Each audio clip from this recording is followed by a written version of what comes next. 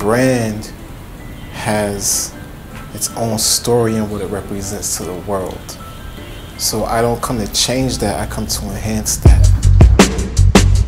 Welcome. What's good, dude? Hey, what's good, bro? What's the deal? I've been working for different brands behind the scenes for the last 15 years or so. I created a new brand, Wrath and Glory. I work on that along with a few other projects. We work on merchandise for different artists. We help revamp and bring in different flavors to different brands.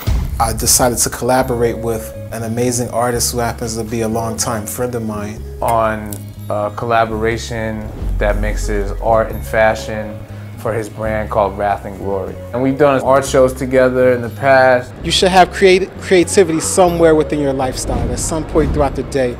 You know, otherwise you're a robot, because that's what I see the opposite of creativity is, just being a stagnant machine. You know, exactly, and I see that as the main issue and problem with the world today is that people don't think for themselves because they're so used to being robots and programmed by the system. So the only way to break that is through creativity. What it's gonna do is have the colors like looking like distressed paint. But this was more structured and planned. Yeah, man, we have really good chemistry. It just clicked, like it just felt right. I really enjoy his work, the energetic nature of it. My artwork is vibrant, very expressive brush strokes.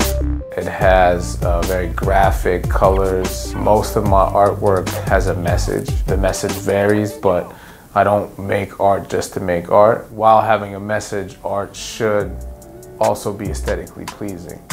What makes me want to do a collaboration of this sort with Misha is that artwork is therapeutic.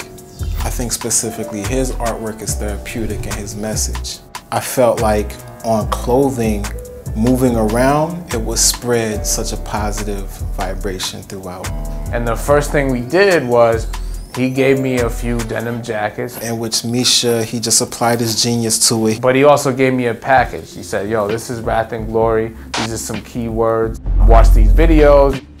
Think about it as something that's esoteric, something that's like tarot cards, magical quests, you know, and I was like, yo, don't even say nothing else. If I send you even like a little pencil thumbnail, you could be like, oh, I can see how we could flip this. Exactly.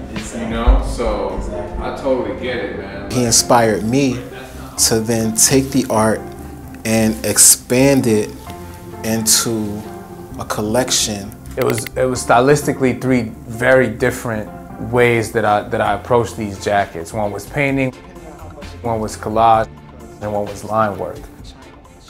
It wasn't just like, I'm doing these for your brand, and you just gave me like a lookbook.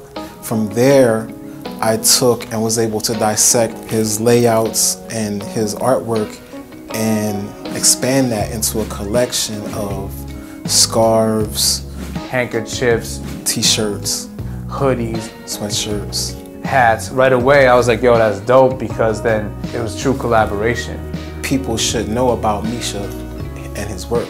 He's a multi-dimensional person and his message is pure. And I believe that his artwork is therapeutic.